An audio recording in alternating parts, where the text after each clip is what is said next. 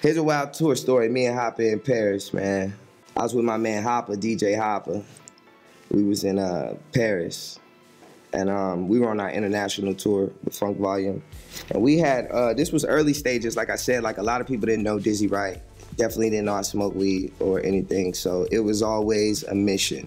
Every day, the mission was to find bud. You dig what I'm saying? Get the bud so we could do the show. That was it. Like me and Hoppa.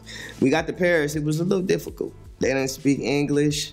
They didn't understand us. They didn't want to talk to us. It was like, it all changed. But we just like, we can't let the street go to waste, you know what I'm saying? So me and Hoppa hit the streets of Paris. And yeah, we walked around, we was asking people.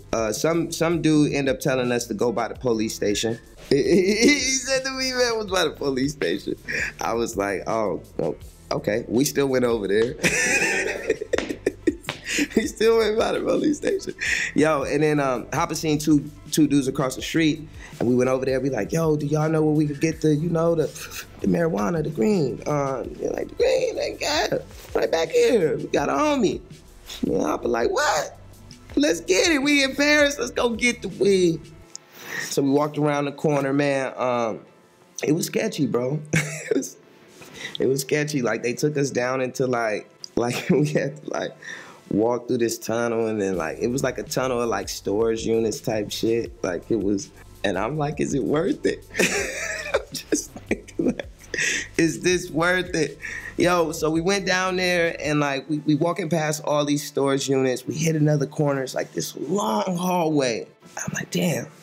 We walking all the way down this hallway. I'm like, man, we could get kidnapped and become slaves trying to find the bud. It don't matter though, cause we need it, right? So I'm like, I got you, Hoppa, you got me. That's what it is. We went, he opened up like this little garage type thing. It had a box, like a toolbox, and he opened it up full of weed. Oh man, my heart dropped, bruh. I was like, we found the weed man in Paris. It was the best feeling ever. I mean, especially after being kind of nervous that I was gonna become a slave in Paris. It really was the best feeling. So my man, mind you, we didn't know if they was gonna really have it, but they had so much that we wanted a lot of it. So we were like, so I sent Hoppa on a mission to get the money. I was like, I'm gonna stay with these niggas, you go get the money. Hoppa like, all right, for sure. So Hoppa go, Hoppa getting money. Hoppa taking a little time though. I'm like, Hoppa taking a long time. Got me kicking it with these niggas. Like I'm asking these niggas questions. We learning about each other. These niggas barely speak English though, so they just laughing at me. I just think that I'm the funny American at this point. I'm like, damn, where Hoppa at, man? So one of the dudes had a little motorcycle. He was like, you know, jump on, we could go look for him. So I'm like, all right, man, I'm in Paris, man. I jump on the motorcycle with the nigga. No homo, ass the nuts, man. It wasn't right. But look, I had to find Hoppa because I needed the money, right? I'm just trying to get this process over with. So I jump on the nigga motorcycle. I'm in Paris, nigga. I'm in Paris, nigga, riding on a motorcycle with this random weed man. We hit the corner.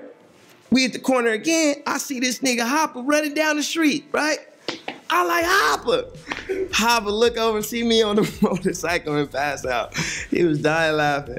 I was dying laughing. It was like the best weed moment ever. Like, you know what I'm saying? I rode the motorcycle up to Hoppa, like nigga hopped off. We gave him the money, took the weed, went back to the hotel, smoked by the window for the rest of the night.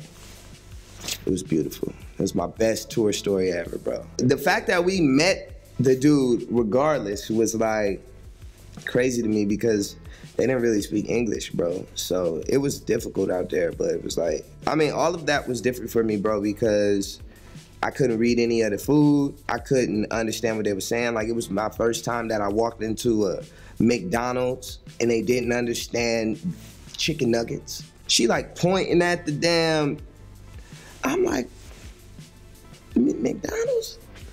Damn.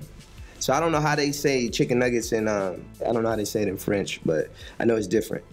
But I just remember that time when everybody was just hungry and grinding and just had just put it on the line to chase this music. So the shit wasn't easy, that's for sure. Young potential out there trying to do whatever you want to do. Once you find who you are, like stay true to it. And that's just so cliche, but it's so real.